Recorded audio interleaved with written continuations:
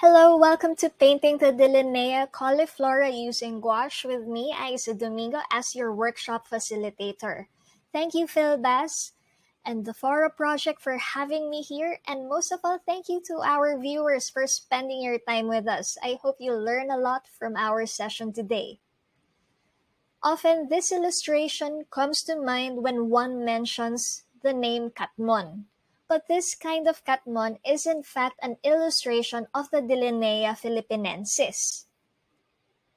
But when you search Delineia in Cost Digital Flora of the Philippines or CDFP, it has 13 species all in all. So just in case you're not familiar with CDFP, it is a checklist of the native, naturalized, and invasive vascular plant species of the Philippines. So we're going to focus on one of its unique species, the Delineia cauliflora. What makes it unique is that it is cauliflorous, meaning it produces flowers from the main stem or older branches. So this is what it looks like. It has the same kind of flowers, but it grows from the tree trunk. The Delineia cauliflora is endemic to the Philippines. It is found in Leyte, Mindanao, and Samar. It is currently listed as vulnerable by the DENR. So here are the photos up close, courtesy of our friend Michael Galindon. Thank you, Mike, for sharing your photos with us. So let's get familiar with the parts, shall we?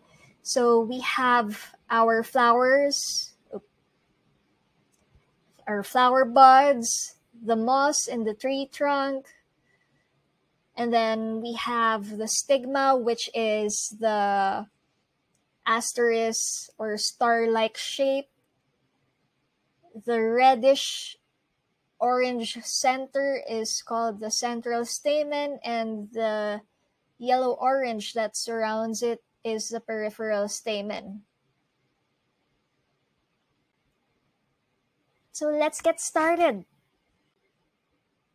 So we're going to need a pencil, an eraser, a 4x6 watercolor paper or board, gouache paint in red, yellow, green, brown, black, and white, assorted brushes such as flat, round, and brushes for detailing, palette to mix your colors with, water, rag or tissue, and your reference photos.